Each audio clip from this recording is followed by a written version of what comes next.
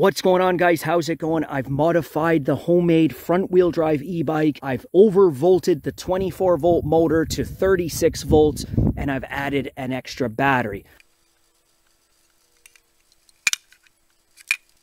So I've also removed the 410 sprocket with the bicycle chain and gears, and I've put on the original 25H pinion, and I've just put a 25H chain and a large sprocket onto the front wheel.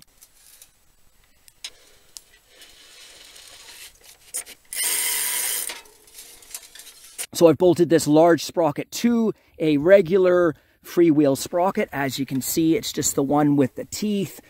So this is a rear wheel off a bicycle on the front, and it works really well because you don't have to weld your freewheel bearing onto the left-hand side of the hub. So it's almost as full throttle, 80 miles an hour. So what it's saying on the GPS, so it should be accurate. 21.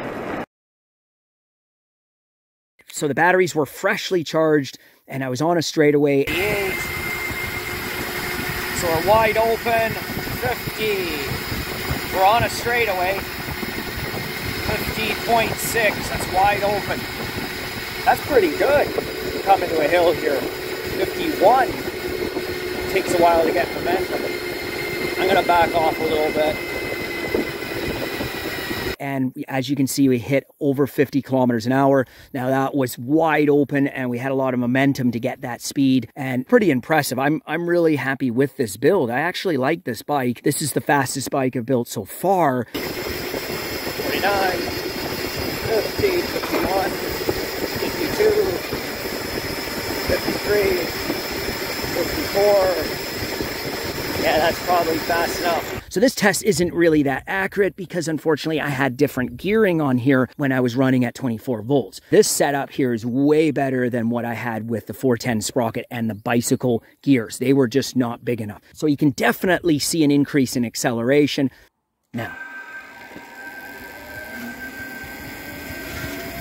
okay, that's wide open.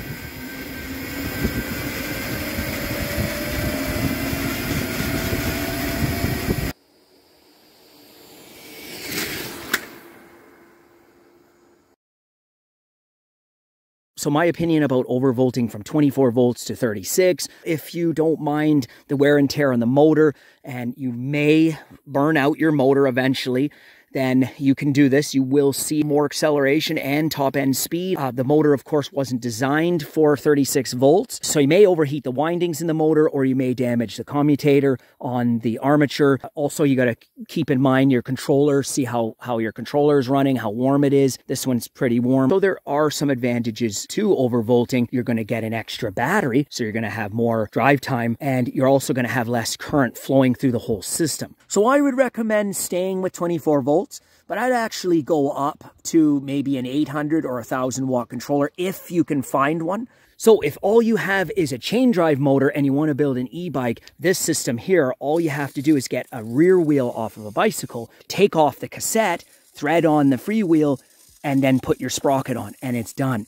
So if you take your cassette off and you take the spacer out, then you really don't have to widen very much. But of course, you have to have enough width between the chain and the fork. So I'm probably going to build a faster bike eventually, but this one right now is my fastest bike, and it's still in the experimental stage. So it'll also be pretty cool to see what this thing can do in the winter, because now it's two-wheel drive. Basically, as you're pedaling, you can apply some power to the front. I'm not sure if there's going to be an advantage to this. It'll be crazy to see.